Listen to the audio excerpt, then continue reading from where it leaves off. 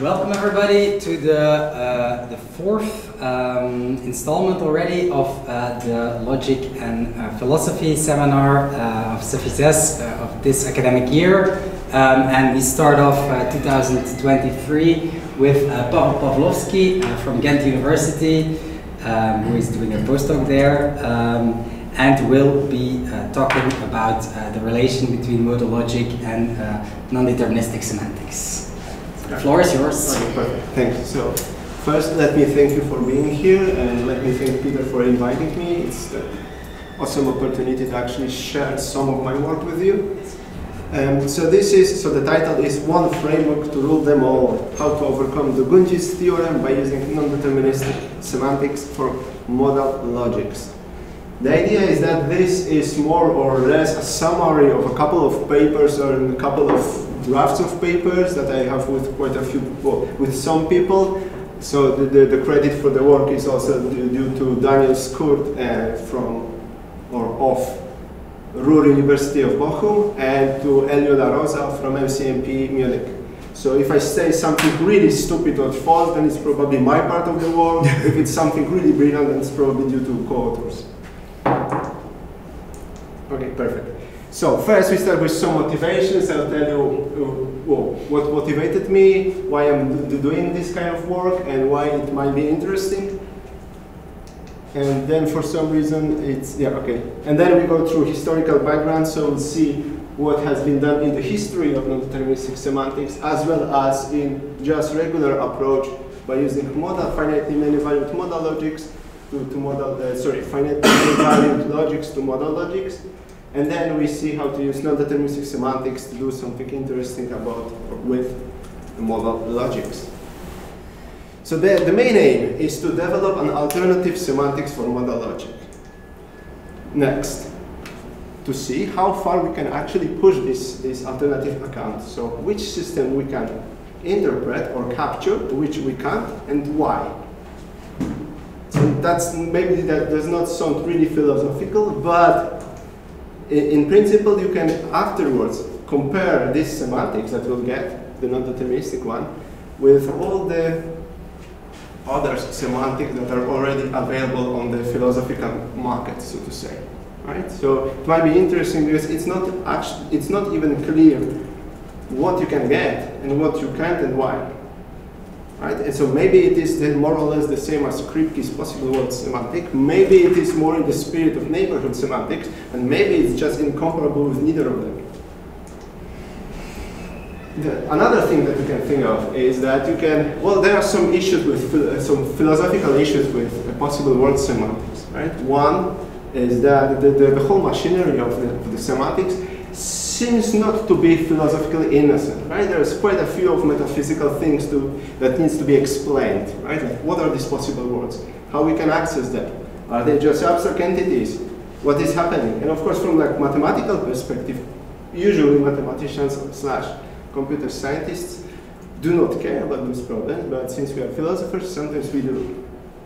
So it would be one of the potential points where you can philosophically argue that the semantics or the research that I'm doing might be interesting even for some people who do not believe in the project of non-deterministic semantics in the first place. They could just see, okay, so even if I don't believe in possible world semantics, then I have some alternative accounts. The second thing is that if you look at the possible world semantics, then the evaluation function is always relative to a world where you start with, right, or to a given world. So it is very local, whereas usually in many-valued logics, valuations works slightly different, right? They just assign formulas. They just assign values to formulas uniformly in a way, right? There is nothing relative to that. It's just this formula under this valuation has this particular value. There is no additional component that relativizes that. And then if one needs the logic that are weaker than modal logic K, then one needs to do a bit of mental gymnastics how to get those with possible world semantics, right? Either you need to introduce the sets of non-normal worlds or impossible worlds, or you can do something with the accessibility relation and then switch to neighborhood semantics. And then, even if you initially believe in the possible words, and you are quite okay with the whole semantical apparatus and the ontological commitments, then as soon as you go really crazy with the notion of possible words and introduce impossible words or non-normal words, then it's really a lot of explaining to do, right? In order to make it kind of sane from the or kind of coherent from the philosophical perspective. Yeah. And then we are back in this period, 1930, 1960, right? So that's the so-called syntactical period. So the only thing that we are doing with modal logics is we just introduce some axioms, and then we do algebraic semantics on top of that. That's what we do. So there is no clear relation between, well, first, it's not even clear which modal logics are interesting or which are crucial, which are really not. That's the first thing. The second thing is that there is nothing else than this, except axiomatic or algebraic approach. And third, people back then didn't actually associate modality or modal logic with this clear link that we have now with the possible words. Right? For them, there was no possible word semantics, so they were still thinking about modality as some kind of a syntactical operator that's supposed to do stuff, and then how to capture it. So it's interesting perspective because it's now when we think about modality, we immediately go Kripke structure, but it was not so clear back then.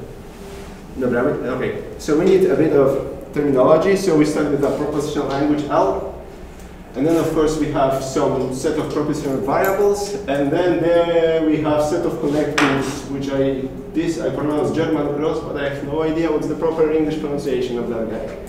But then we have J, so it's a jth German cross in our language, and K is the arity of the connective. And then we have the notion of logical matrix, right? So what's that? That's a triple. So we have a non-empty set of values. Then we have a non-empty set of designated values. The idea is that the designated value is supposed to work as value 1. Right? These are the values that are preserved in the notion of tautology and in the notion of a consequence relation.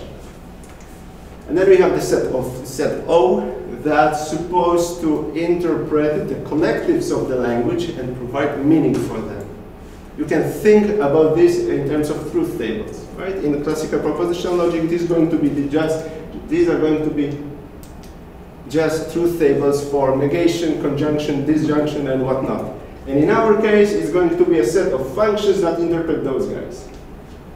So it is going to be just a set of functions from the Cartesian power to the n of the set of values to the set of values. And then, of course, we have the notion of evaluation, just behave as usual, right? It just works that it takes the interpretation of the formula and just assign the values according to this schema. Right, so there is nothing shaded. So the valuation is basically assigning some values to atoms or to propositional variables, and then if a formula is complex, the valuations just behave according to the truth tables or the functions that interpret the connectives of the language. And then we have consequence relation, the notion of a tautology. Basically, it's just preservation of the designated values. And then we have the notion of a consequence relation, which is defined in the usual way, right? So we just assume, we just say that if all the premises are designated, so is our conclusion.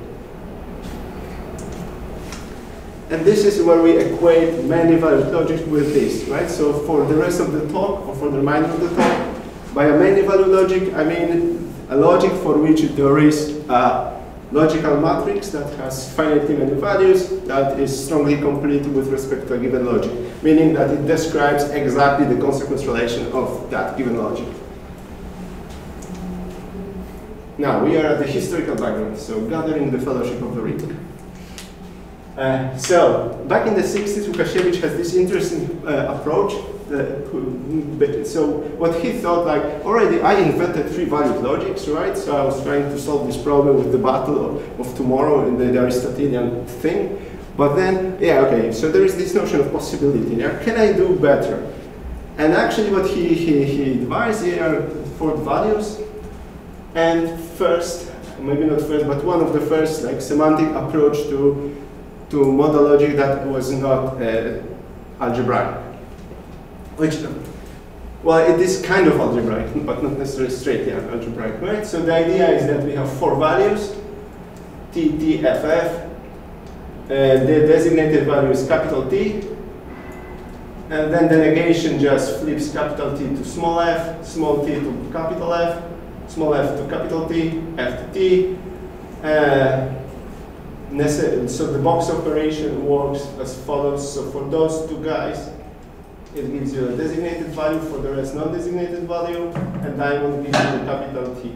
And implication works more or less as expected. So for the classical kind of, so for the modus ponens thing, it works as it's supposed to. So if we have here the T or T, and here F or F, it gives us F, and for the rest it gives either capital or small t.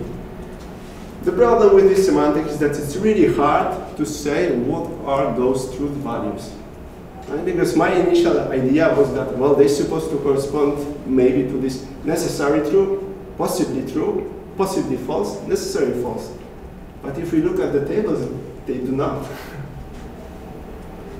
So yeah, and I read the Łukasiewicz paper from '53 to find the inspiration, what he meant. He was also under specific, he just said, no, it's just a Cartesian product of these 2 algebras. Oh, thank you. Well, so yeah, so we do have some kind of semantics. We don't know the meaning of the truth values, but we do have some properties of the logic, right? So the first thing that is quite clear that this logic does not have the rule of necessitation. Right? Why? Well, because the only designated value is capital T. So it will not, so the rule of necessitation will not work. And actually it doesn't have any tautologies of the form box of something. Then what we do have is this, the modal axiom 4, which is kind of okay. That's a sensible axiom of modal logic. We also have the reverse of, okay, so far good, right? This is also something that can be valid in Kripke semantics, no problems. There are no philosophical issues with this axiom. We have this as well. So it's a kind of like closure on the modus ponens within the scope of the box. Okay, sounds sensible, right? It's also provable in most of the monologics. But then we have this, and it's like, we don't need that. Right? So if something is necessary, then there is a sentence that is equivalent to stating its own necessity. It's not provable in most monologics, right? We also have this.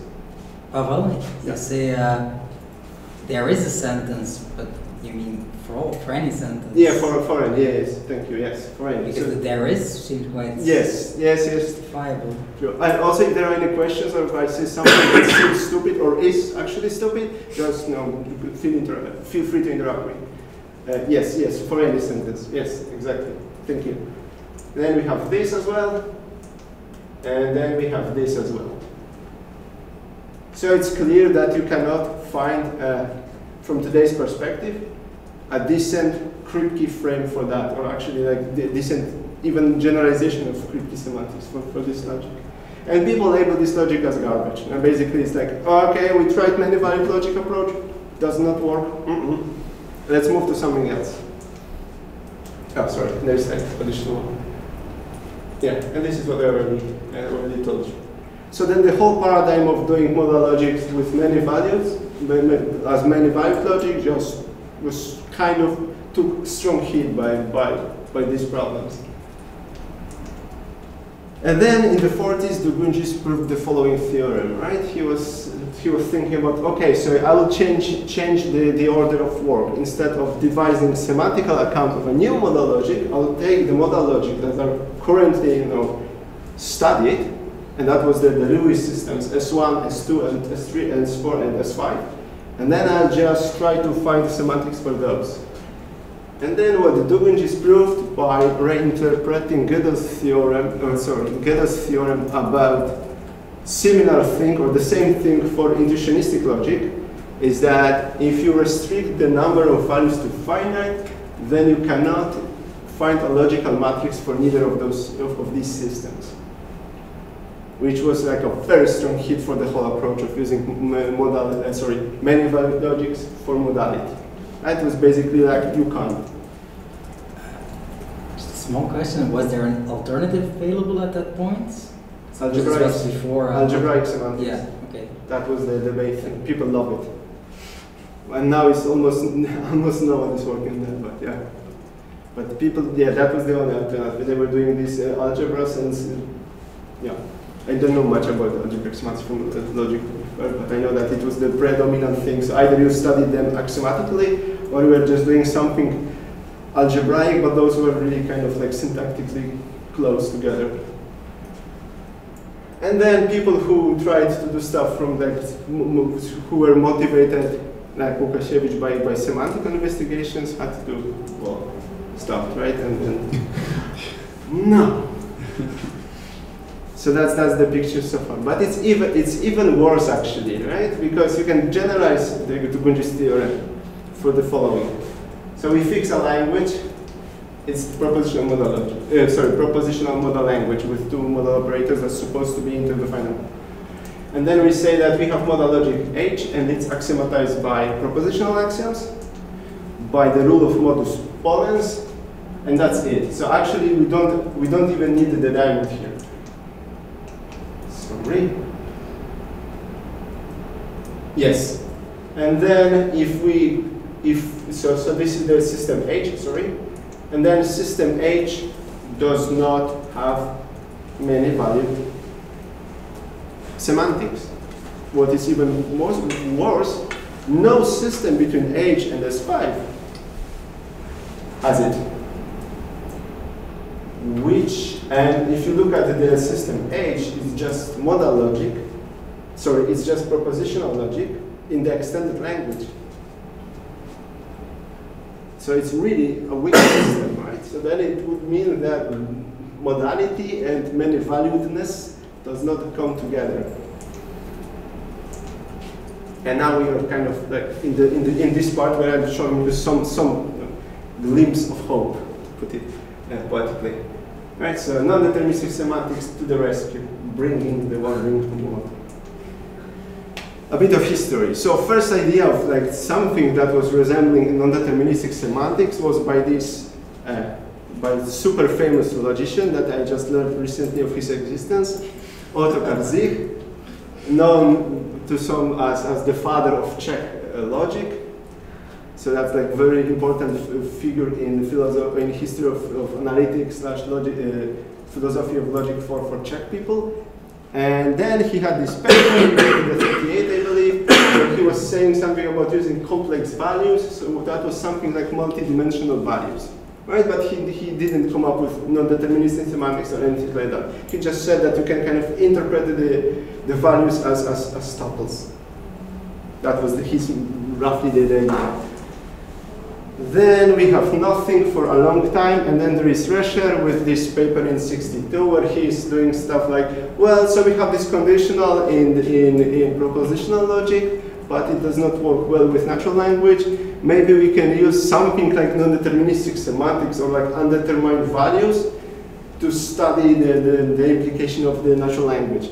And then his conclusion was and now we can't do that. It's just trivially just collapsed to classical to classical many-valued stuff. And the funny thing is that he was wrong, because it does not. But he didn't prove it. It just was a remark in the paper. And then we have almost nothing till the 73. Those are the papers by Ivlev when he's. So those papers, so the one from 73 is only available in Russian. And the other one, this one, is in English. And his idea was more or less to use non-deterministic semantics, and actually like more or less proper non-deterministic semantics, so with like many values and everything, for modal logic that are weaker than modal logic K. So he was studying like modal logic without the rule of necessitation. Whereas Kearns did something else. He said, I don't like possible worlds, right? So I'm going to develop an alternative account for modal logics, right? And then he just provides a way to use non-deterministic semantics to characterize T as 4 and as 5. And then nothing completely, right? There are these three papers. One of them is in Russian, 2 of them are in English. And then suddenly shows up Avron, who is taking this non-deterministic paradigm of doing stuff and then formalizing it, like introducing the appropriate notions, doing meta theory, and then he's saying, it's awesome, let's do it for proof theory. And then there are plenty of results in this like labeled sequent calculus and whatnot. And then his next aim is like, okay, let's do some para-consistent stuff with it. And there are also an interesting couple of results about these para-consistent systems and how you can, some of them can be captured by using non-deterministic semantics, and some of them can't, and there's a lot of interaction and a lot of interesting results that has been already achieved. But nothing specifically about modal logic. And then these papers are actually, or have been recently rediscovered in 2016 by Marcello Coniglio's group and Hitoshi Omori. What is funny that they were rediscovered independently. So it was the right zeitgeist apparently for these kind of things, because people kind of at the same time in 2 different places, in Bochum and in Unam, Brazil, sorry, not Unam, but Campinas in Brazil, they work on that independently. And so, as people say, the rest is history, right? So recently, like in the last 5 years, I think that the number of papers on modal logic and non-deterministic semantics tripled or quadrupled. So there are like plenty of people who applied for logic standards, maybe 5, or sorry, 7. So it's like almost Woodstock, right? For logical standards. So it's like, yeah. So we are going strong. Huh? Okay. So. This is not deterministic. So what's the semantics about? So instead of a logical matrix, we have something that we call N matrix. Sometimes N without the minus. And it's also a triple, so we have the set of values, a non-empty set of designated values. So more or less it works as in the previous case, right? As in the case of logical matrix. And this is the important difference. So what O does is, instead of giving an interpretation that takes the arity of the connective and gives you a single value, it gives you a set of values. Right? So for instance, you can think of disjunction, and then suddenly if P is 1, Q is 1, then disjunction can be either 0 or 1. Right? So it gives you a set. And by doing that, actually you can express a lot of interesting things. Right? And this is captured by doing this formula. Right? So it's just a function from the Cartesian power of the set of variables to the power set of the set of values minus the empty set, right? So could maybe be useful for the group, just for some people, to explain what designated means. Oh yeah, so as I think I already told that, but just to recapitulate, designated means that they behave as one in propositional logic, meaning that those are the values that's supposed to be preserved in being a tautology or in a consequence relation. And then what is the notion of valuation? And so now valuation works slightly different. So basically what it does is just simply takes one value for each of these sets. So it specifies exactly which of these values you can have, which gives you which if you start with like 2 variables P, Q, suppose that both of them have value 1, and then you have this junction that gives you 0 or 1. Right? Then in propositional logic, you would have this information would be enough to infer that the disjunction is already 1. Right? But in non-deterministic semantics, you have the interpretation of this connecteds gives you the set, and then valuation, you can have valuation that works like this, and then this valuation splits into 2. Right? You have V1, where the disjunction is 0, and then you have V2, where the disjunction is 1.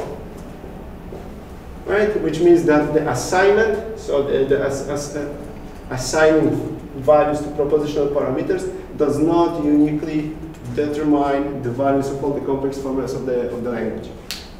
Right? But it still narrows the set of possible valuations down. And the notion of tautologies, as already has been explained. Perfect. Okay, so we start with the language that has only box. And now the idea is that the values are going to be two-dimensional. Right? On the first dimension, they will give us information about whether a formula is true or false. And the second dimension is going to be giving us the information whether a formula is necessary or whether it's not necessary. And we'll use the same names for the values as in Łukasiewicz case, right? But now clearly we have the philosophical concept of the meaning of the values, right? Capital T is true and necessary, small t is true but not necessary, small f is not true and not necessary, capital F is not true and necessary. And then we can characterize the logic H. And this is the matrix for this logic. So we have 4 values, two of them are designated. In the case of Łukasiewicz logic, only the capital T was designated. And this is the interpretation. So basically nothing is tautology for box. And this is the conditional.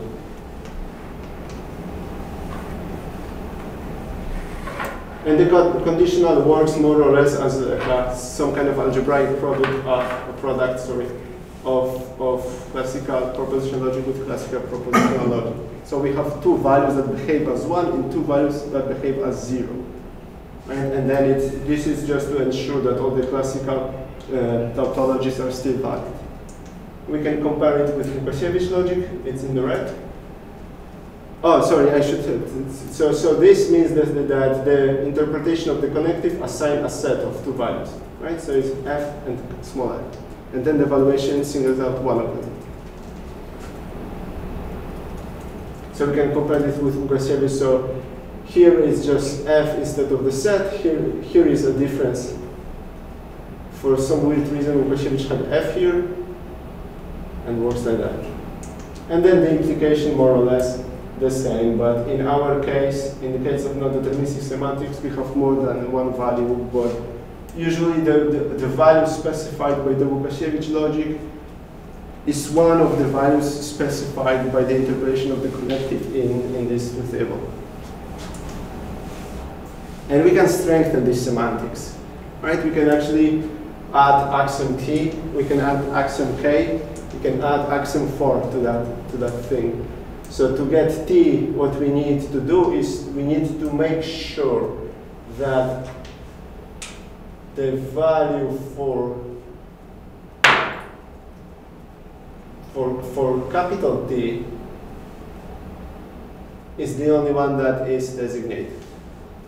Right? So we are changing the meaning of this value.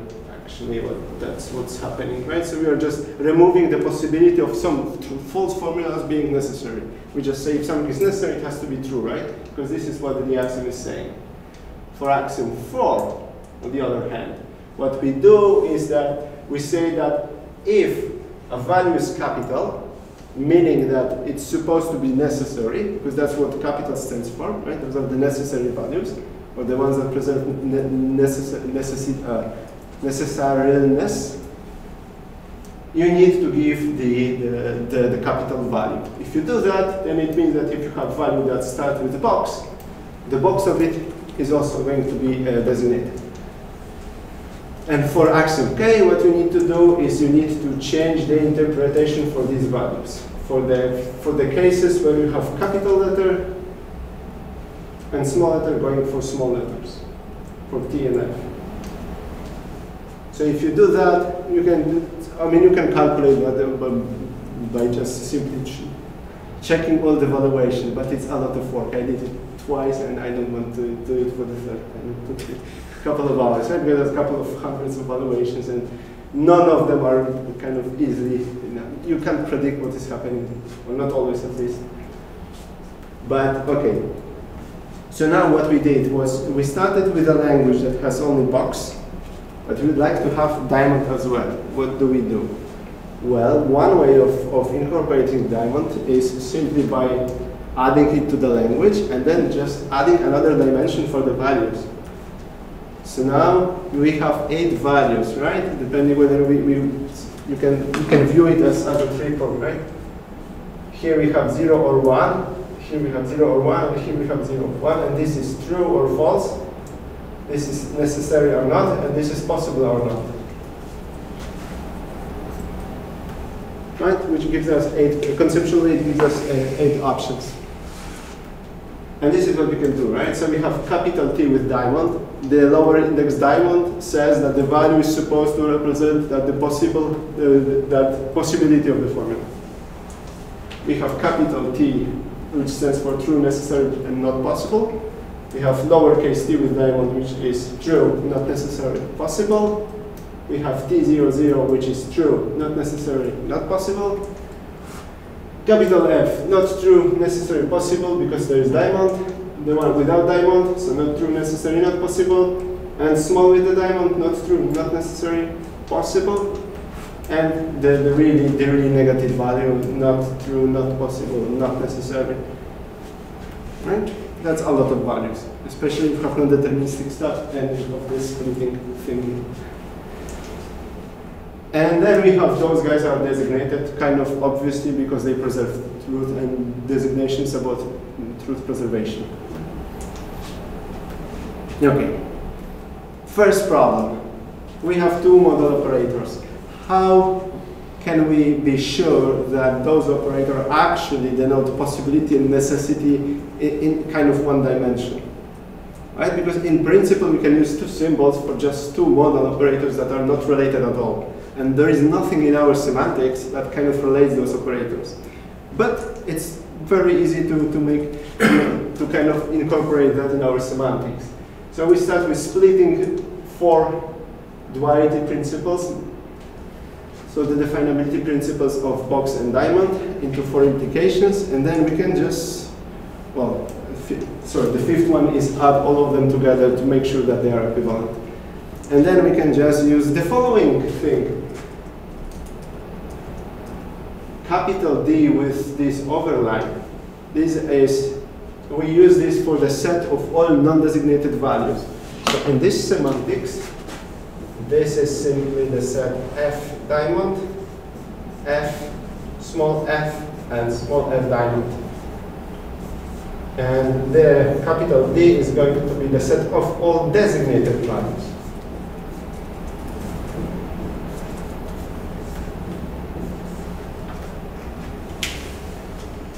So simply what we do here is, in order to make sure that the first axiom holds, and this is interesting observation, right? Because we do not tweak the interpretation of modalities, because this is given by the meaning of the truth values, but we tweak the interpretation of negation to get to those guys, right? Because there are negations involved. So actually what is interesting here is that is the kind of fault of negation that your logic do not think about these formulas as equivalent.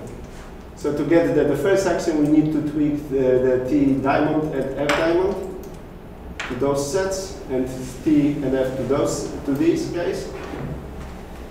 To get to only to D2, we need to go here for those values to have D3. I mean, there is no like principled reason, or probably there is some reason, but it's not that interesting. I mean, I actually just calculated the possibilities and make sure that it works, right? So there's not that much of philosophical intuition here. It's just brute force engineering, right? And then we have the fourth axiom, given by those. And then in order to get all of them, we just simply take the intersections at each level, right? So here we are left out with F. Here we are left out with capital F, diamond F, capital F diamond, T, capital T, small case T diamond, and capital T diamond. And of course, if you want to have just subset of them, just take intersection pointwise, and it's warranted that you will always have a non-empty set of values, right? Because otherwise you just end up with not with the logic. And we can do even better, right? We can, on top of that, So everything so far is modular, right? That's an interesting observation as well. So you can add any of these axioms for interdefinability. You can, and then you can go for the implication that satisfies K or not, and then it gives you like a very big range of logics. So you can also do the axiom 4, right? So we've seen how to do it in 4-valued case, but we can do it also in the 8-valued case. We can actually even go for the axioms that involve diamonds, like axiom 5. Sorry, I have difficulty to interpret the axiom 4. So yeah, I think there is a... Oh yes, that's a very that's weird. Yeah, that's a very good So exactly that was the point. So actually that was like not sanity check, but like whether I'm still being listened to. No, actually I made a typo. so this is supposed to be this. Yeah, so the implication is just a wrong thing for implication. Okay. That's actually sorry. And that's a typo, but thanks. And then we have axiom 5 and axiom right? Okay, so just probably, these are the 3 that we start with, right? So that's the well-known axioms. And then we can add any of them or any combination of them, right? And it's interestingly, if you want to add axiom 4, we only need to tweak the interpretation of box for capital letters, right? We need to ensure that the capital letters give as interpretation capital letters, right? Because if the letter is capital, that means that we have box. But if it gives you as interpretation capital letter, that means that the box formula has also box. So it's box, box. So box implies box, box. For axiom 5, you need to do a bit of tweaking of the modality of the diamond. And the same for B. And here, again, everything is modular, right? You can take any of them with any combinations of the axioms and with K or without K. Now, the point being, the logics that we studied or I presented so far do not have the rule of necessitation. And in principle, it's not easy to get it back, or there is no direct way of getting it back. Actually, you can even extend Dugundji's theorem to prove that there is no non-deterministic semantics for these systems. But what you can do is that you can do or introduce some kind of a valuation restriction or filtration procedure so that the remaining valuation, so you start with all the possible valuations, right? And then you apply the filtration procedure, and then what you are left with are the valuations that do work decently with necessitation. And one way of or the only way that is known at the moment is the way of nth level valuations. So what do? We start with a valuation in some kind of n matrix in some kind of L, right? So we have logic that is induced by a deterministic matrix, and everything is done in the modal context. Then we have this thing, SP, called super designated values. The idea is that those are the values that are designated, and they are capital in our notation. So they preserve the meaning of box. So it's kind of like, I preserve both truth of the formula and the necessitation of the formula, or the necessariness of the formula. And then we say that evaluation is of 0 level, if it's just with respect to the set of super valuations, if it's just evaluation in the matrix, right?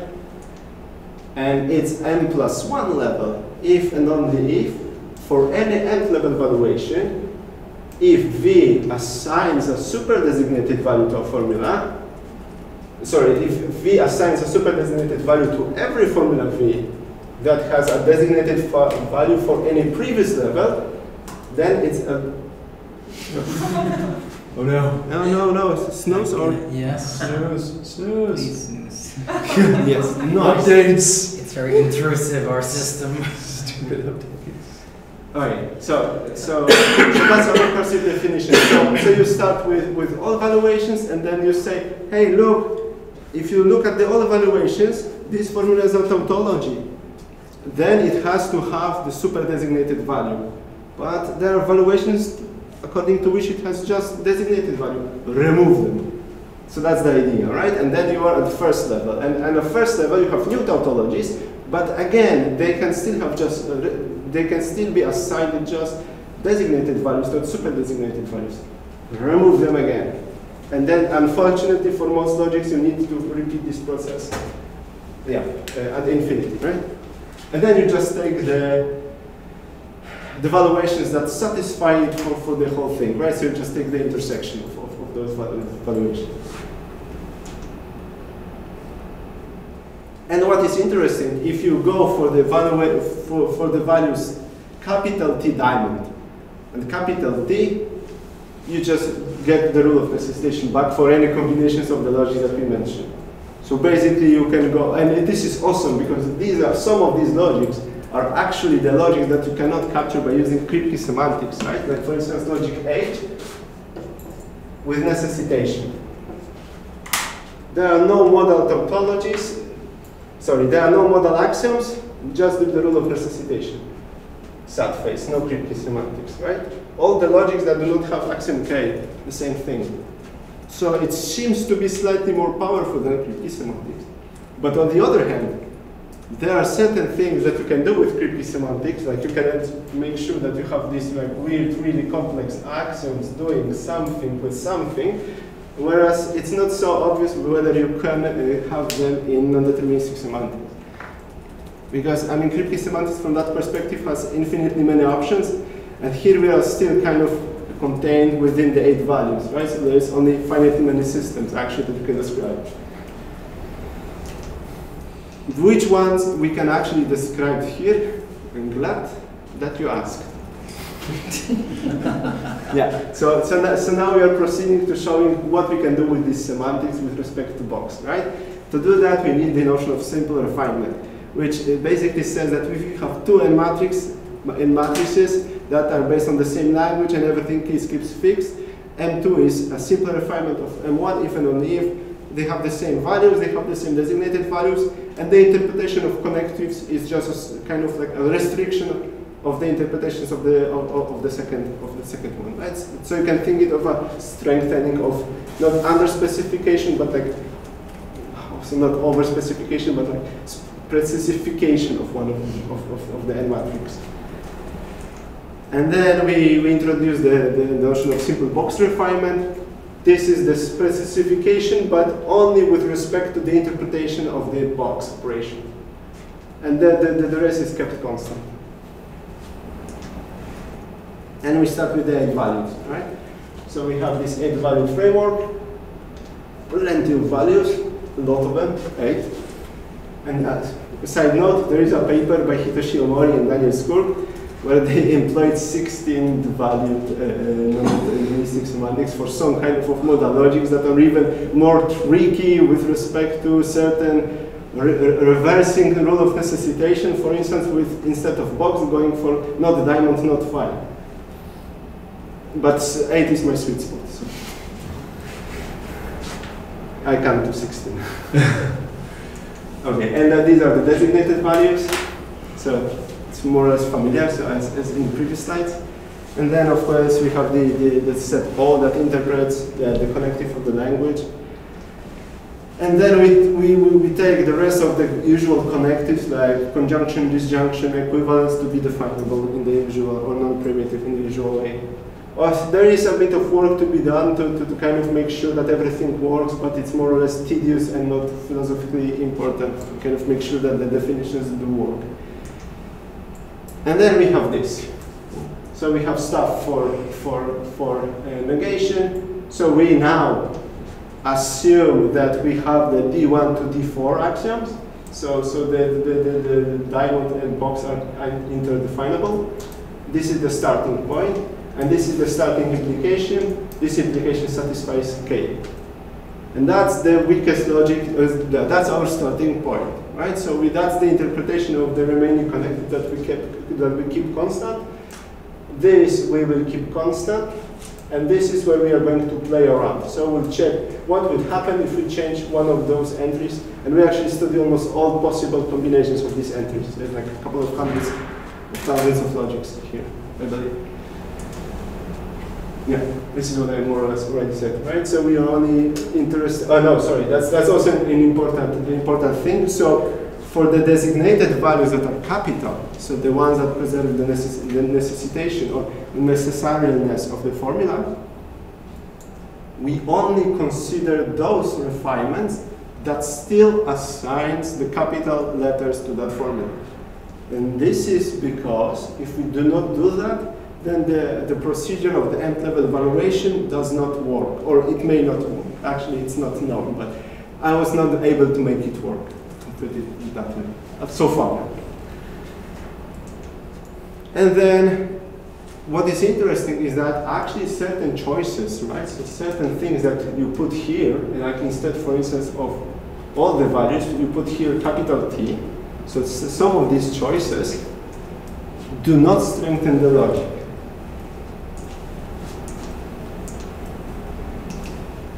Right? And then, of course, the question is, okay, so what is the strongest logic, or the strongest, what is the strongest semantics that you can postulate so that the resulting logic remains the same? And the answer is there is no unique solution to that problem. There are some of the maximally strong logic, but so maximally strong refinements that gives you the same logic. And now what we're going to do is we are going, first I will show you which of these maximal strengthenings are our starting points, and then we'll go row by row playing with the interpretations of the box. So first let's ABCD be in the following sense, right? So A is either capital T diamond small t, or capital T diamond, and E, F, G, H, capital F diamond, small f, capital F, and small f diamond. And then if you consider the set of this strengthening, then each of them does not result in a strong logic. So these are the maximal points. So if something assigns 3 values, for instance, then it also does not change the logic. Yeah, so there are plenty of options to go for, but it just splits, and here are the points that if you strengthen, you get something more than you started with. And we go. So first we start with the axioms A, B, C, D, E, F, G, and so on, will denote the row that we are working with, right? Oh no, so no. So actually,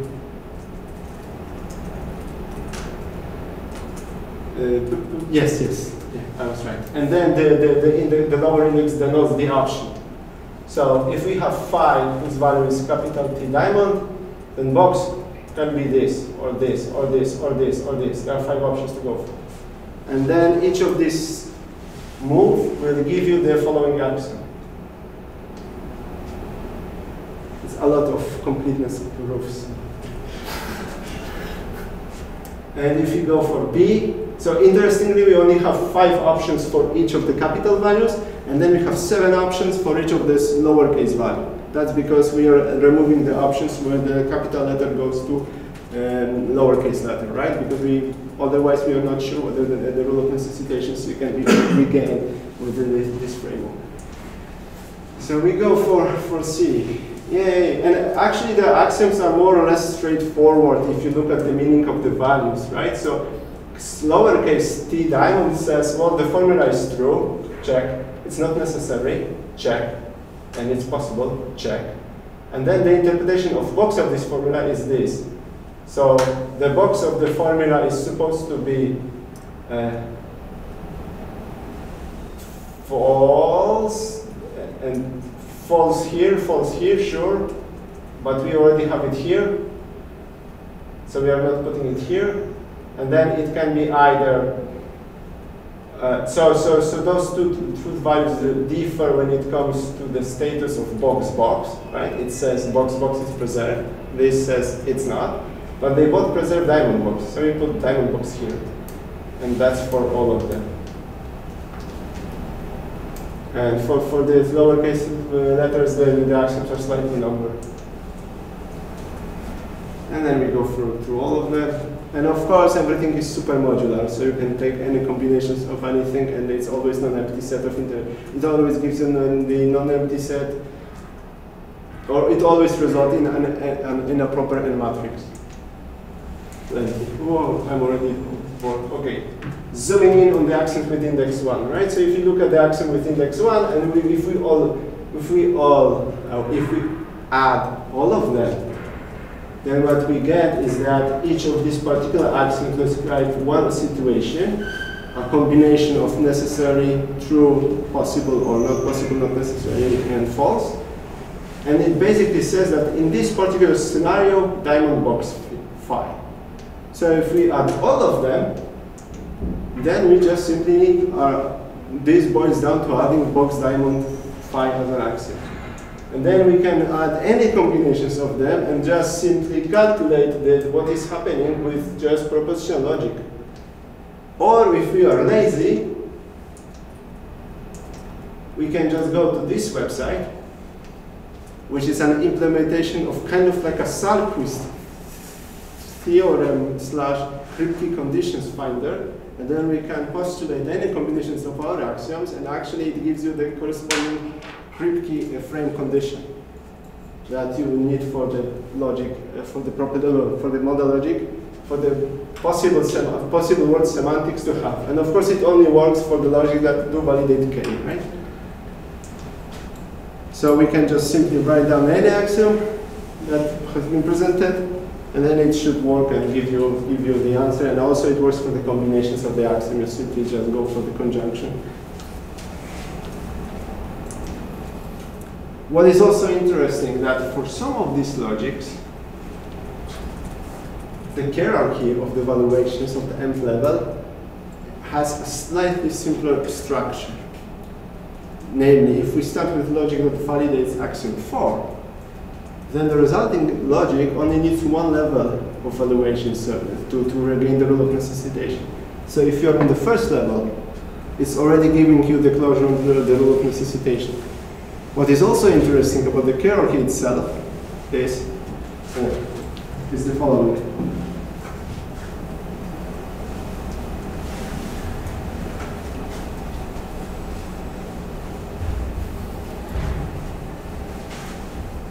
Let me first start with the intuition why you need to embed levels, right? So if we start with P, if P then P, right? Then this is a tautology. So the interpretation will always give us the set of all designated values, right? Here. And then if we consider the box of it, the box simply will remove the lowercase letter from it. Right? So that would correspond to going for the first level valuations. So here we will have just capital T and T.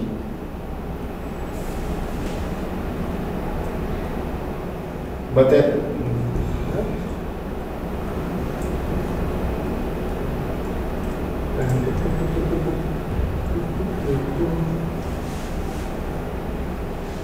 Yes, right. And then here we'll just get the set of all the value of all the possible designated sets. But then if you add another box, here again you can get just go for the lowercase letter and you can get falsity of this axiom. So then you need to go for the second level, and on the second level this is becoming a tautology, this formula. So then you are removing from this set valuations and you only have these ones. So then this becomes a tautology. And then if you have another box, blah, blah, blah, and then since you can add infinitely many boxes, you need infinitely many letters. The other thing that is interesting, but less positive, so to say, or actually quite negative, I just wrote it down, yeah, is the following. So if we start with such a thing, for instance,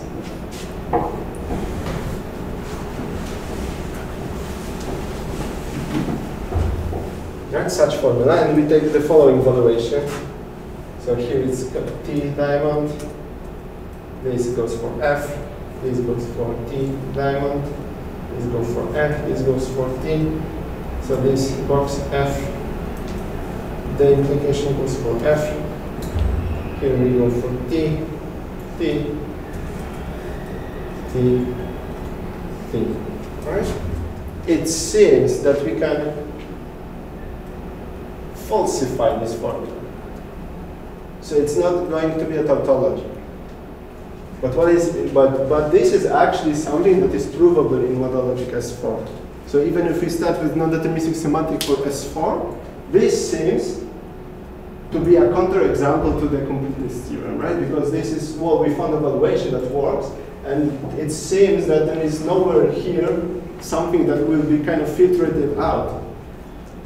But the problem is that the non-deterministic semantics with the level evaluations lacks the analyticity. So if you start with partial evaluation, meaning you assign values only to sub-formulas, then you may make a mistake and do not actually see that some other formulas that are not even sub-formulas of these formulas may influence the valuation that you are considering, or the partial valuation that you are considering. And actually, if you filter out through the axiom K, in this case, going here for the method evaluation will remove some of the valuations in that formula. And then it will turn out to be a tautology actually. And this is something really tricky. So it does not give you like a decent method of verifying whether something is a tautology or not. And now people are working on that. And yeah, it's not easy.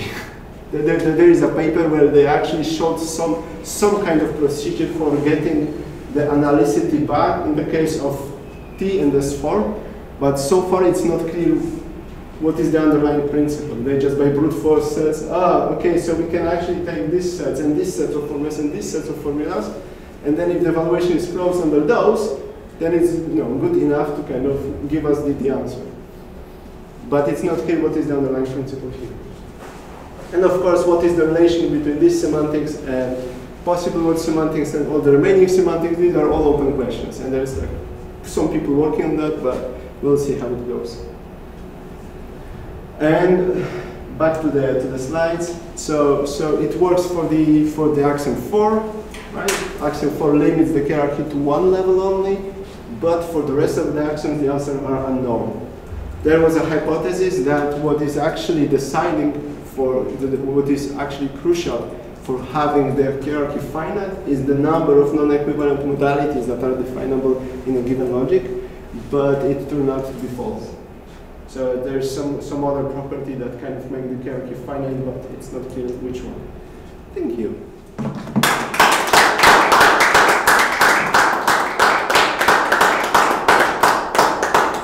I hope it was not too heavy. Shall we just take 5 minutes short break? Sure. Yeah. And then.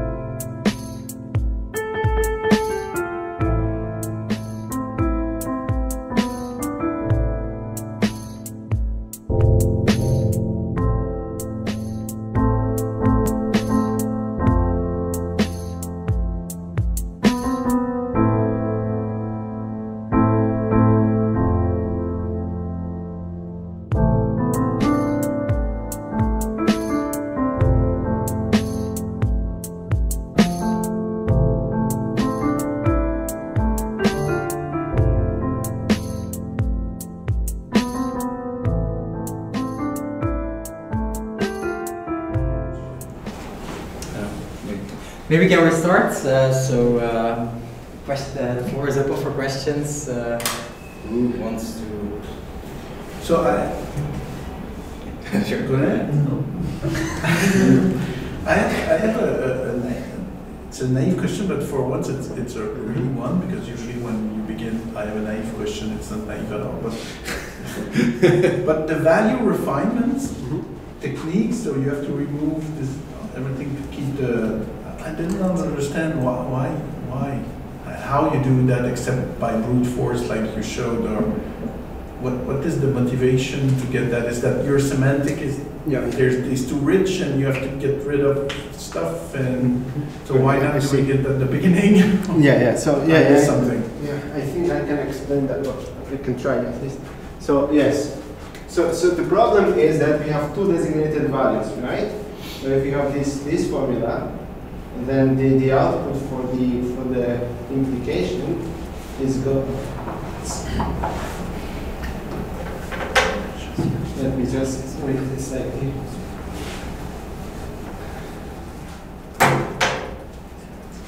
So we have this. And here we can have capital T, lowercase t, and t. And in our definition of tautology, we are interested in truth preservation. So all of these values, intuitively, they preserve truth, so they're good to go. Right? Perfect. But then, if we add box, then the situation is slightly different, right? Because box says that formula must be necessary. But some of the values here say, no, it's not going to be. So here we will get some non-designated values.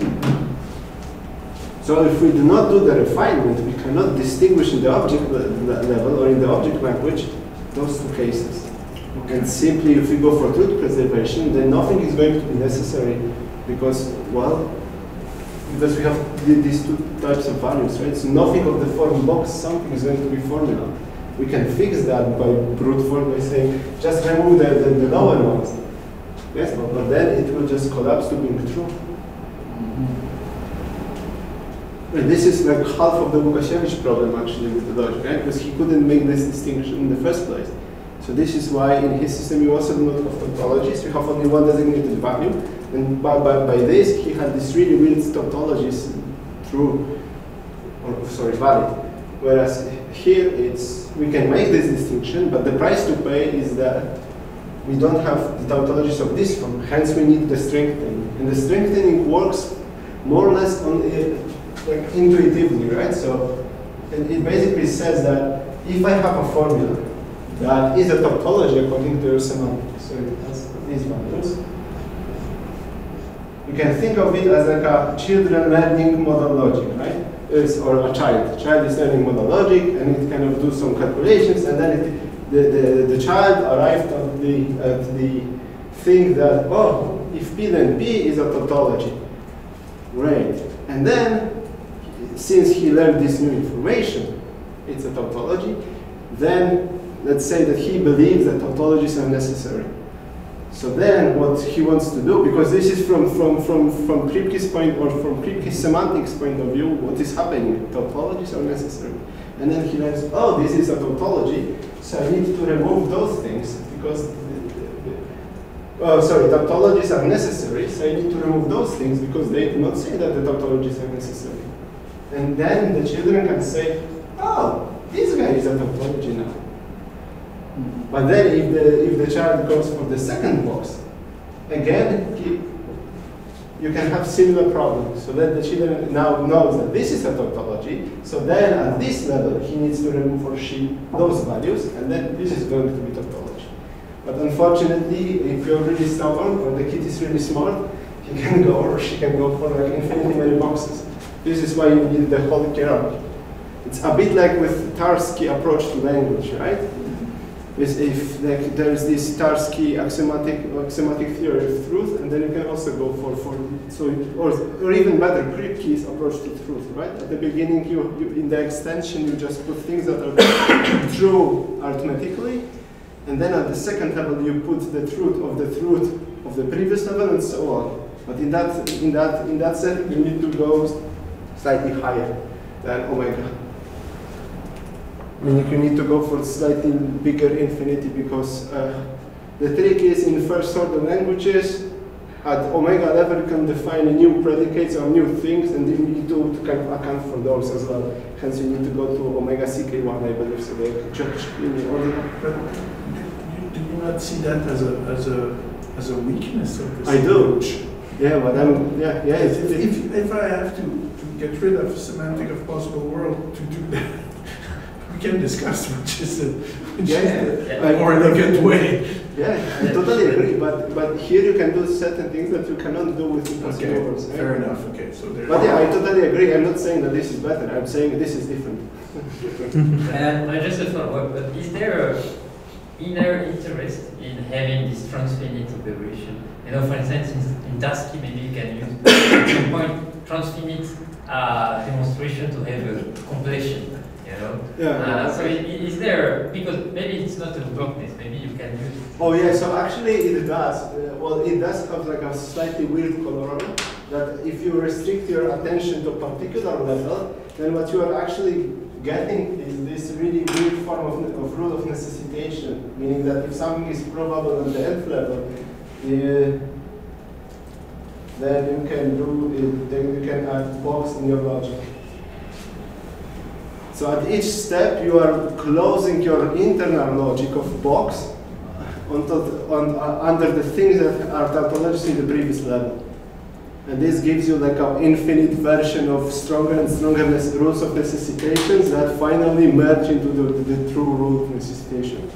Yeah, but it doesn't allow you to avoid Godel's theorem. No, but it gives you some interesting things, because there are some modal logics that do that actually. Like there is this modal logic GLS, which is, I think it's GLS. Godel's not logic, right? So the aim is that box is probability, and then they can add a reflection schema, meaning this thing. But then what they do, they add this, but they weaken the rule of necessitation only to GL. And this is more or less what we can here represent. But unfortunately, we cannot represent, well, it's not clear how to get GL in this setting. I tried, I failed. So. Yeah, that would be nice. Yeah, but that would be awesome. Hence I tried, but yeah, so far it's, and now I think you cannot, so I'm trying to prove that you cannot, but I'm also, it's still a relatively new field. So, but yeah, but coming down is of course on one hand weakness. It's like, oh great, so instead of infinitely many words, now I have infinitely many filtration of the valuations, and great job. So yeah, I do agree, it's like, it's not that we are presenting something better, but something different. And probably there is actually a very interesting relation between what is happening at these steps and possible worlds, right? Because you can think of this, you can think of these things in terms of possible worlds, right? Because actually those valuations are going to be maximal consistent subsets, right? So you can just simply go for infinitely many values. Those are valuations represented as possible worlds, and then there are some relation between them. Okay, what does exactly the n-level valuation technique do? How you should write down the arrows? We don't know. But that would be a good paper. Or is this follow-up? Thanks for the talk. Basically, Kripke saying that I'm not good enough at logic to follow everything at the end of the days. You told us I would like to pursue the metaphysical consequences of your logic and how it relates to the possible worlds. You said it's still ongoing and still open, but I would like to know the perspective and maybe you motivate that with an application that I have in mind. Your inspiration of evaluation and the non-deterministic part seems to be very close to what some people have proposed for interpretation of quantum mechanics, modern interpretation of quantum mechanics, where you have the probability stuff that is taken seriously, and then you say, well, your evaluation is another step. And usually, the possible world approach to model, to these model ideas can be used to support the minimal interpretation of quantum mechanics. So, if you can do another kind of model logic with your stuff, which is different from possible worlds, I would like maybe to understand what kind of metaphysical consequences it could have. You can tell me that you don't know Yes, I know almost nothing about quantum mechanics, to be fair, but I do know that there is a paper where they build non-deterministic semantics, not modal logic, but non-deterministic semantics for quantum processes. Okay. So for some of them. So the link has been already explored. It's been published in a journal, I believe, a physics journal. Isn't Ironhart the Brazilian logician that did that? No, I think it was done by a physicist actually. Oh, okay. Because I don't know the name, so I presume it must be. But what I'm now not remembering the name, but I can check it afterwards. But so that has been done. Okay. What are the metaphysical implications of this thing? So I don't know yet. But ideally, what I wanted to accomplish, so the aim that I'm starting with, or let's say the angle that I'm coming from, is slightly more like an engineer than a philosopher. So it's like, so there is a problem. I have these tools. Can I fix it? Or can I build a machine that does the same but is different? So and then after building the framework, I can just think like, okay, so I built this machine. Okay, what can I do with this machine, and what are the repercussions? It's like with computers, right? First, they had this theoretical model of computer Turing machine, then they built computers, and then they thought about philosophical aspects, not the other way around. So I think but now the semantics is already there. But to be fair, so one take that you could do is that you could think of this from like epistemic perspective, right? As agents not having enough information to judge certain connectives either way, right? They only have this information that narrows the interpolation down, but not sufficiently. And then you could kind of push this idea maybe to kind of explain the whole semantics in these terms, I guess. Well, actually, that would make a bit of sense. That's good. It's coming intuition, right? And it would support other kind of interpretation in quantum mechanics that's more informational. Yeah, but this I have no idea. No, but this is like completely. Okay. Thank you very much. It's still not there yet. You have a question? Still about the comparison to possible worlds. So you said that one of the problems, at least for you, in the world is the relative valuation. Yes, this is like, yeah. So here, it's not relative. No, it's just. However, some of them are bad. Yeah. So you have to go blah blah blah to get the valuation, and maybe never. Yeah, and I know it's a matter of taste. I perfectly agree. But it's not relative. It's not relative, yeah, and that was kind of tricking me out because I like my evaluations to be functions of certain type. Right? Even if they need infinite number of steps to get. Yes, oh, that's fine. I mean, it's coming from this like Polish tradition, right, of doing logic. Like for a Polish person, modal logic is non-classical logic. So, I mean, as soon as you have kind of set theoretical decent structure and you have functions as valuations, then you can do algebraic stuff. Infinity is our friend, not an enemy. So that's fine. But I mean, as long as you are doing something like relativizing, that's computer science for Polish logician. That's like, oh, that's not clear logic. Right? But I know that in Belgium it's the opposite, right? I mean, modal logics are considered still classical logic, and the really weird logics are considered philosophical or non-classical. But for a Polish person, it's like, it's like, if Tarski did it, then it's probably classical logic.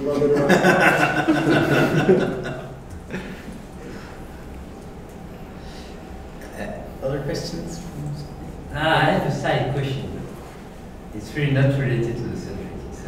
No, I mean, it's just related to one slide. No, I mean, when you introduce modalities, you were like, we have three values: necessity, possibility, and true. Yeah. Right. And so I just at that point, I just wonder if it can be, necessary but not possible. And that's and you have it in your framework, and if it's that's exactly what. But that's what we exactly do here, right? a lot of clicking. Getting there. Yeah, because I look at the axiom and Yeah. I wasn't sure if the axiom rule is Not here. This is like. Yeah, it was written. Yeah. Not necessary, possible. That's Yeah, so this is exactly what does.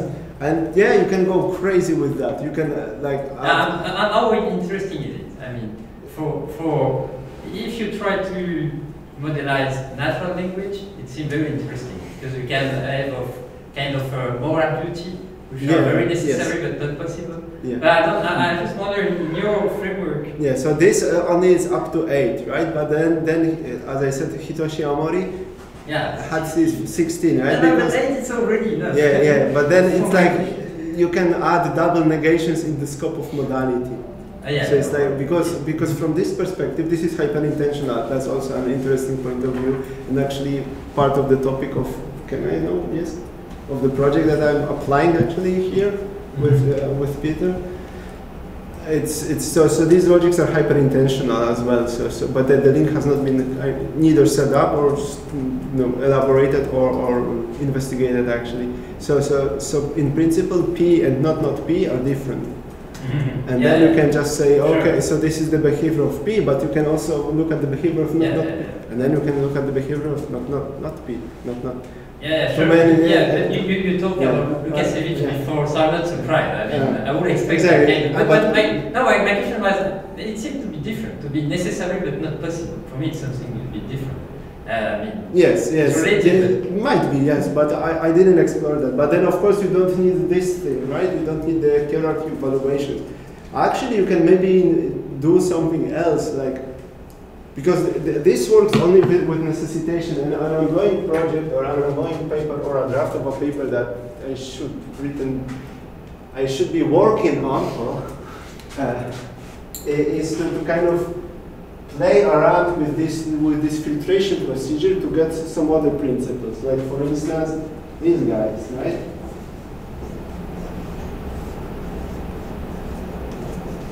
Or some weaker regularity principles, and then see whether you can do something interesting here. But coming from your perspective, it can be even perfectly fine to come up with something that hasn't been even come up with, right? These are two different things, and can you strengthen the logic in an interesting way? This is, I don't know. And also my goal is to get to intuitionistic logic at some point, but I keep failing at that. It's been like 3 years, and I'm like, I have a feeling you answer very technically to my question, which is very philosophical, right? I just wonder if... Yeah, but this is what logicians do, sorry. I totally what agree. Do you think about this? So you ask about my intuition about that. Katso. That's a tricky one. I have like a really slightly engineered mind of an engineer, right? So philosophers come to me with, look, we have these intuitions, and do some magic with logic. I'm like, okay. And does this action looks okay? Yeah. This one is fine. Okay. This no, we don't go. Okay. Voila, the system. And so I think like kind of like no. But on your slide you wrote it, right? Oh yeah, because you need a bit of philosophical kind of motivation, because otherwise you can't buy out this by saying, well, so there is this work that I've done and there is absolutely nothing philosophical about it. No, there is a bit of space, but me personally, I just don't like when it comes to possible word semantics. I just hate this the aspect that evaluations are relative. It kind of wraps me in the wrong way. For I don't know why, it's just my intuition that this is not what I think when I think of evaluations. Right? There are formulas, and they are either true or false or whatever your values are, but that's it. There is no kind of contextualized possible word that you can maybe consider. No, that's wrong. And that's just not to be due to Kripke, like, oh yeah, look, these actions are true in those type of structures. Great, but so that's the reason. And as for the distinction between necessary and possible, I'm a logician, so for me the negations works. So unfortunately, I don't think that these are, in principle, they are different, right? I think it's the duality axioms are important, because otherwise it's... That's the way I usually think about that. But I was like, maybe this is another option, which is No, it might be considered as one, right? As long as you have valid intuition or like set of intuitions that kind of guides you, then yeah, then you can start playing around. But if you, but the other way around might be slightly tricky because there are infinitely many systems in between. So not all of them are interesting, I guess. Other questions? If not, I have quite some. So first of all, kind of a remark. It's not specifically a question or even a remark to you, maybe interesting. So because you were talking about the history of Yes. modal logic, and I found it always very surprising that these quite technical proof theoretic systems were firsts.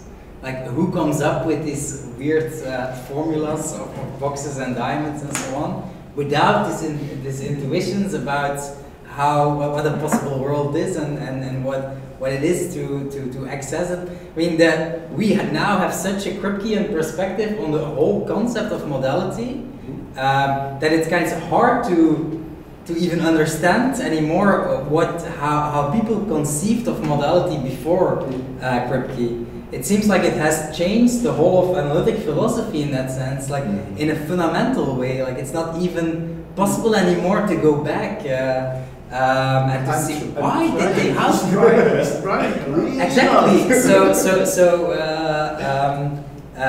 Do you have to block these intuitions then to go through this hard process? Well, like my personal intuition, I kind of do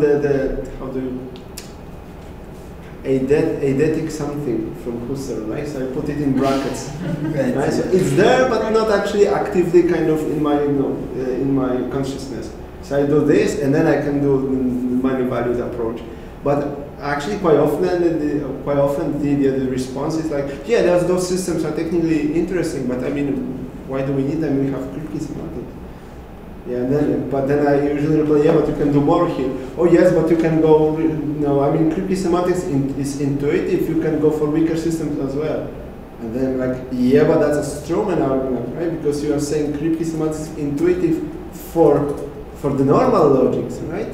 And what if you introduce 3 types of possible worlds, in access, the ones that are normal, non-normal, and the third thing, or the star worlds, whatever, then it's no longer that intuitive. So it's like, so it's also kind of reversed, right? Because in Kripke you have this decent structure for normal modal logics, but if you want to go down, you need to destroy something, right? You need to either destroy how the accessibility relation works, or you need to destroy the notion of possible world, and then you can kind of incorporate more logic. But here is, so it's like bottom up, and upper bottom, whatever. So the order is reversed. Here you start with very weak logic, and then you need to hammer it down, kind of, these valuations are wrong, just remove them. So you kind of start with weak logic and go stronger, whereas in Kripke semantics you start with something that's already quite strong, and then in order to get weaker, you need to destroy some of the decent properties. Do you know of any even more historical roots of sort of non-deterministic strategies? Because it's quite a natural thing to do, and I wonder whether, like in the Middle Ages or even in Aristotle, people have not thought about, well, something can be true, something can be necessarily true, something can be merely contingently true. These are different states of being, and then you can have think about how they relate to each other, and without this concept of possible worlds, then you automatically go into a kind of non-deterministic. So it's a very natural strategy to do. Do you know whether there is these very historical So the short answer for the very historical, no. The longer answer is that currently I'm writing, let's put it that way, a historical paper on the emergence of non-deterministic semantics. And one of the pivotal points was the book that you're supposed to learn for me. So I mentioned the paper by Rescher in the 60-something, and actually I'm writing this paper with Daniel, and Daniel got a hand on that book or got hold of that book slightly before me, and then he sent me a couple of pages saying, look, but Russia is stealing those ideas from some guy doing quantum something, from the other Polish guy who published something in French that I've never heard of before. I'm like, what's happening? Because there's like a lot of things that are not explored, which so they will ask me in 6 months. Then I will know, like, but that's only 20th century, right? Before that, and then I don't know, because that would be more interesting to me, the really old ones, because then you don't have this preconceptions. Yeah, but those are also from the beginning of yes, century, sure, so they are but not preconceptions either. But then we already had the S5 IDs and S4 and so on, these systems. Yes, but they were very early on. Yes, but they were I'm not so sure, to be fair. And B, but they were phrased differently, right? They were not usually phrased by as stuff to do with modality. They were phrased as the strict implication. Yes, these were just linguistic intuitions to kind of do something about the implication natural language. So I'm not. So now for us it seems you can just define this implication with the box. But back then I'm not so sure if they had this strict intuition. But Frege, Rousseau, classical logic become established. So at least they had this implication very strong. When you look at the difference in Middle Ages between potentiality, virtuality, actuality, they don't even have a stable. Oh yes, classical logic. So they are much open to weird stuff. Yeah, that could have been. Yeah, but this is something that I also don't have enough kind of expertise to actually interpret what scholastics people had in mind. I should have, because I'm Polish, but we do the two things that Polish philosophers do, right? Thomism and logic. More concretely, so it seems like you could, for philosophical reasons, be interested in broadening this up a little bit to different kinds of modality, where this idea that becomes sort of standard, while nobody explicitly endorses it, kind of circles of modality, right? Where you have like sort of mathematical necessity, and then metaphysical, anomic modality, and maybe technical feasibility or something that is still stricter. Like you could translate this in many truth values, like something is necessarily, but mathematically necessary, something is merely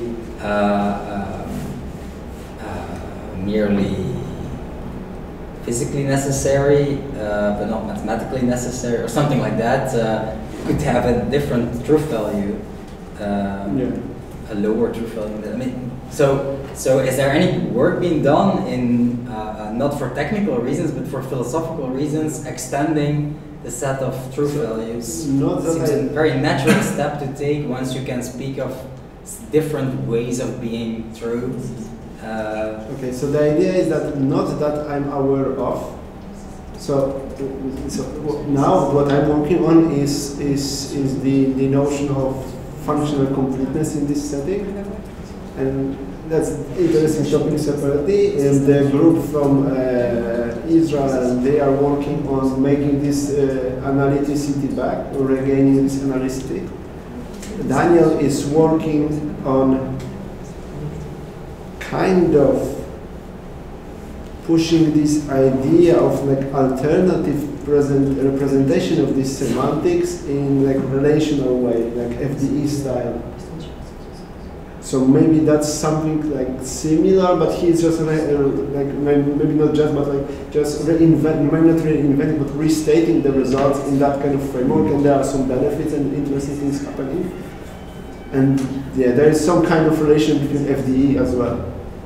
But this is still like work in progress.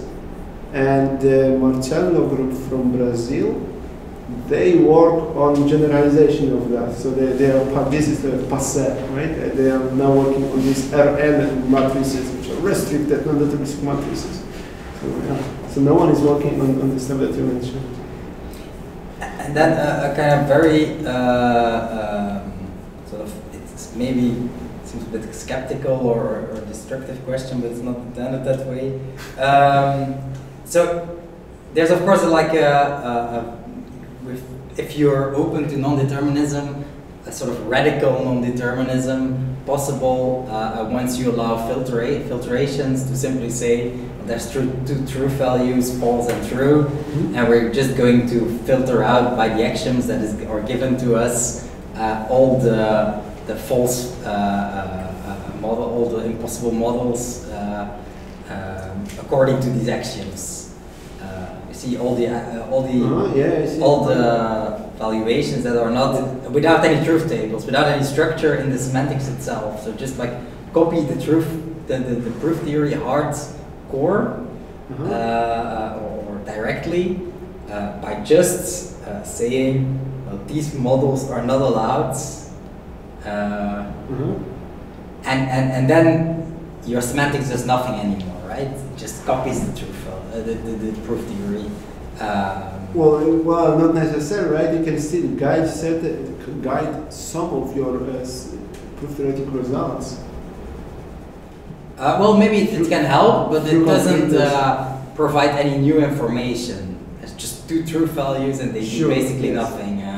The filtration is completely on the basis of what the axioms do. The axioms are proof theory. I mean, so there is no information added or something, or no different insights gained. I see. And then, so my question would be, if this is like the thing we don't want for philosophical reasons, because it gives no information at all, it may guide us indeed in some cases, but you clearly want more because you have more values than just the two. You want to add structure. Well, but to be fair, I have dimensional values, right? For each of the dimensions, I still have two, so I can kind of. So I can say no, there are only true values, but the values are triples, and at each of the places in the internal relation, you have one of two. But also I'm not sure that. So even if you start with this perspective of like proof theoretic semantics or whatever it's called, that the only thing that you need is like there are two values, you have plenty of valuations, and then you just, on top of that, you put some axioms, and then you just remove the valuations. Then, but where do you get the axioms in the first place? Well, I'm basing my axioms on certain semantical intuitions about language, right? Or about stuff, so there is some kind of semantics that is like, or pre-semantics, that is your decision on adopting certain axiom based on. And then there is your semantics, and the problem is how this semantic and this semantic relate, right? Because it might be that it seems as if it does not give us any new information, but in principle, this already gave us the information, and those two things are really connected. So the shape of this semantic can be influenced by this pre-axiomatic or intuition that allowed you to adopt certain axiom. Sure, but the decision could then be to just call that the semantics already, the first step, not see the proof theory as something purely syntactic, but that's really what what it means. Sure, but then you can call this semantics, but then you can still do the mathematical analysis of this stuff, and then you are basically here, right? Because then it's like, so how do you analyze this? Well, I'm putting some axioms on top of that. Well, where do you get your axioms from? Well, so there's this intuition that I have. So it's like a vicious circle in a way, right? Yeah, but so I guess my question would be, if you can do it with two values, what is interesting about doing it with more than two? You mean modal logic? Yeah, or any logic. Because you can't do it with two values, right?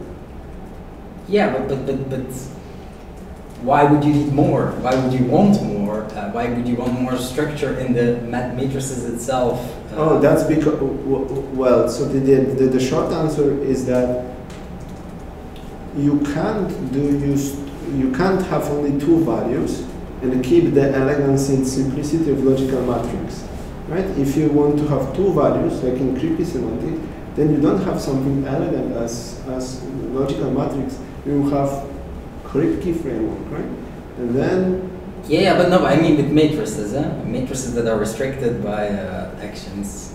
Yes, but then you can do a lot of stuff with 2 values, right? Yes, but why would you want to do it with more than 2? Oh, because You can already do it with 2. Because there are certain contexts that 2 values are not enough. Like you can, like you Are there? Yes, like for instance, you are intuitionistic, you believe that you don't have this axiom. You cannot do anything with logical matrix that has 2 values. From technical reason, no, Dugundji proved that, right? Or sorry, Godel. Yeah, but without the first filtration.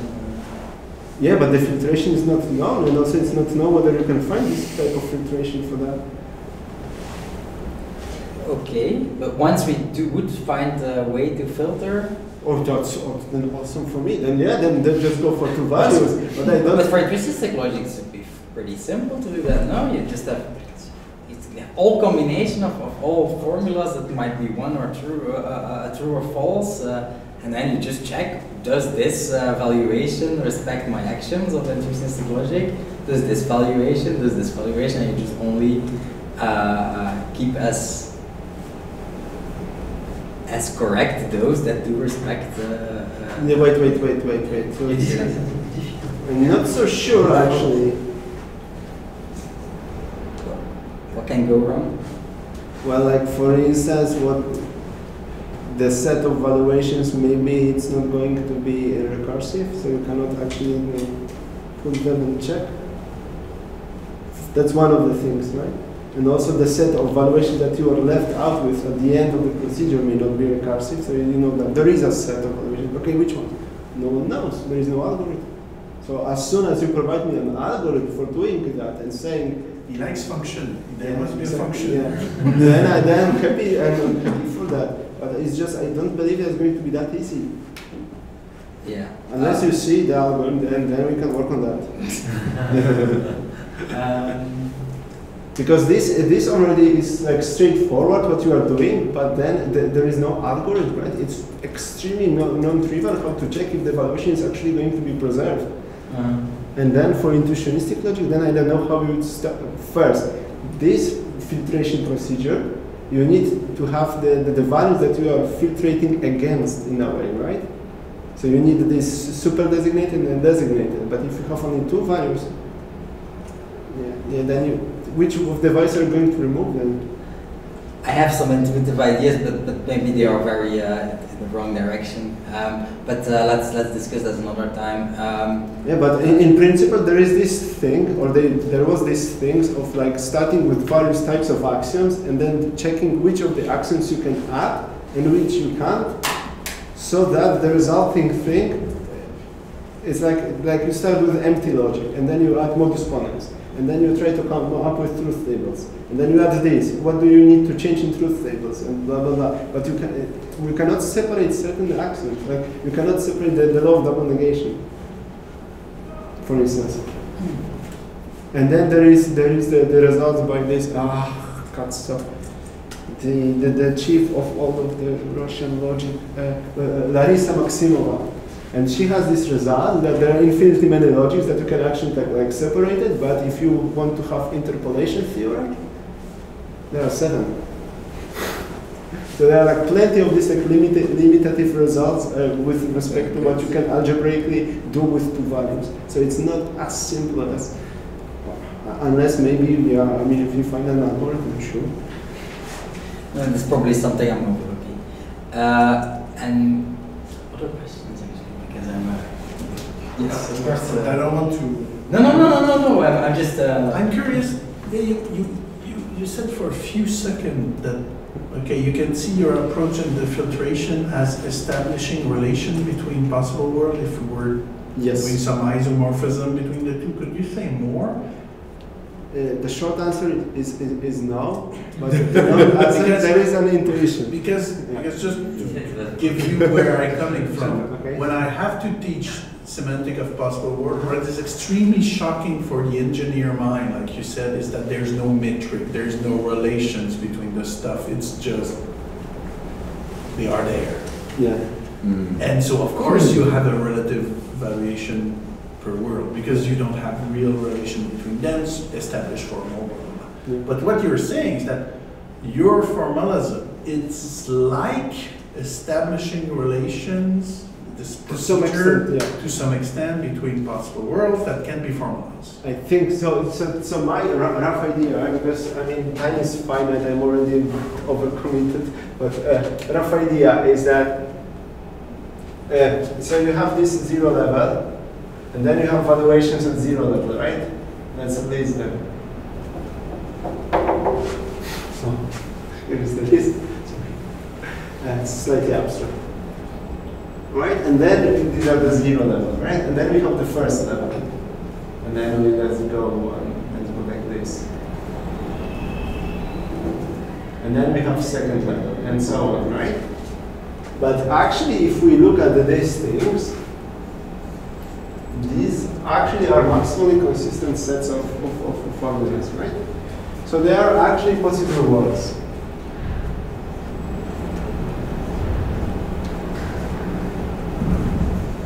So we have this like sets of possible worlds somehow defined that corresponds to this 0 level valuation. And then at the first level, what we do, we just remove some of them. And then you can kind of like try to impose the structure. So saying that, but what's the principle, right? If you look from the perspective of box operator, right? Where do you put the accessibility relation, or how do you translate the formulas? Because, for instance, one way of doing that would be for each of the propositional parameter in Kripke semantic, just go for the translation of the truth value, right? So if valuation 0, for instance, assigns to P T diamond, then you just put in the possible world, for instance, P box P diamond P, right? And then see. Because these are not going to be like, this will not give you the possible word semantics, right? Because these are weaker logics. And then maybe you could see what the filtration procedure does from the perspective of Kripke semantics. And this is really vague.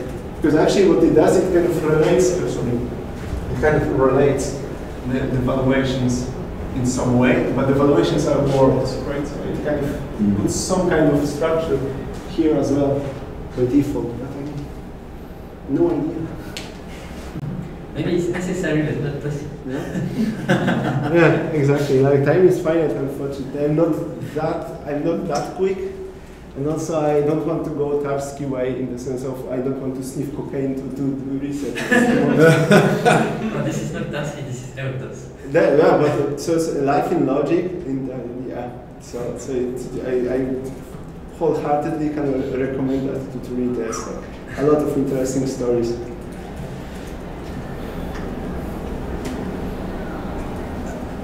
Another question I would have is whether this link with Gödel's theorem that was apparently used in the first proof. But that's Gödel's theorem for the lack of matrix semantics for intuitionistic logic. So it's not Gödel's. No, that's not incomplete. Oh, then my question becomes: is there a link with Gödel's theorem? Because a lot of things look like it, like Tarski definability. Yes, theorem is very close to Gödel's. Yes, I don't know because theorems and so on. I don't work with first-order languages, and this is something that you. Well, in principle, in my PhD, as you know, I tried to use this type of logics for informal provability. Right? So I was trying to establish the link between Gödel's theorem and non-deterministic semantics. But it was a lot of work, and I was not extremely happy with the results. So either I'm too stupid, or these things are really hard, or impossible. Because, like, if you have some limited results, often that says something about the expressibility and about translatability to other well-known systems, and you know, and I don't know. A lot of, I mean, with matrices you can do in a hidden way a lot of mathematics. Yes. if you have the functions right, you can like do already pretty complicated stuff in there. Yes. So it's not, it wouldn't be extremely surprising that part of arithmetic can be sort of by brute or hidden in a hidden way, handled inside, especially if you have an infinite number of values. Exactly. But I guess that's excluded. That's also one of the points why I stick to finitely many values, is that if you go for infinitely many values, the non-deterministic semantics is equivalent to normal matrix semantics. You don't add anything by going on Exactly. deterministic. Yeah. Oh, that's interesting. I didn't know that. Already from just omega infinity. I think in the paper they just said infinite is I assume for all ordinals. It's Anna, Zamansky, and Abram. They proved it. Then they become equivalent. But the interesting parts are if you keep the set of values finite, because then you actually increase the And this is actually what Resha didn't see, because then he thought that you can actually represent the non-deterministic stuff. But that's another paper that is still being written here. So the idea is that, I think at least, or I think that Resha's idea was that if you, whenever you have this choice, like let's say you have, let's go and use this, right? Then basically how you could represent this is by adding new value to your semantics. And then you just, instead of 4-value semantics, you have 5-value semantics, and then the 5th value is the non-deterministic value. That's no problem. But it's not clear if there is no problem. And I think that it is not a problem for certain specific class, but I didn't prove it yet. Namely, it is not a problem as long as the values are of the same polarity, let's say, right? Either both are designated or both are not designated. Then I think you can actually add any such combination as additional value, and then just translate the evaluation function as this. But if you have this thing of opposite polarity, then if you add this, then but would you go for designated or non-designated values? Because in non-deterministic settings, it sometimes behaves as designated, sometimes as non-designated. And for those, I think you can prove that you cannot, as soon as you can represent one of these, then you cannot determinize the deterministic semantics or matrix. But I think I know how to prove it, but I didn't have time to do that because I need to teach, so I have to now like preparing the slides all the time. It's too much work. So that would be really interesting. Yeah, but that's work in progress. It's work in progress. It's like already a page. So the theorem is stated in the draft. I think our time is up. But you still have. No. We have 2 minutes left. So. All right, no, it's very quick. I was still thinking about this possibility to be necessary but not possible. No, but I think it's more interesting than I thought previously. No, it can be an interpretation of Godel. But he will not answer. No, but just share idea. So, no. Let's imagine you have a differential equation. We have a theorem saying that the solution exists, but sometimes you cannot find the solution. It's a non-constructive theorem, right? So maybe it can be, and you can use Godel theorem for apophantic equation, I think, just to show that the answer exists, but you cannot systematically prove it. So maybe we can just make a difference between being necessary. Being necessary is all the proof which are non-constructive, and possible, which are the constructive ones. And it's related to both Godel and intuitionism. Yeah. But I think it would be a nice framework. So that was my idea to approach intuitionistic logic, actually, where I use capital T as being constructively the case only, whereas small t was either classically the case, so either there is informal proof either there is direct or indirect proof. Yeah, I failed. Yeah, I agree. No, I just understood what you said. The problem is that one of the problems that I had is that here you need to.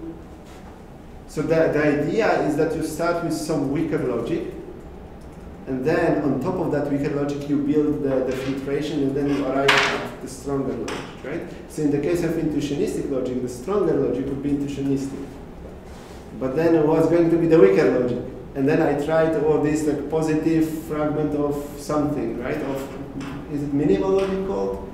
Like one of the decently behaved fragment of propositional logic without this double negation.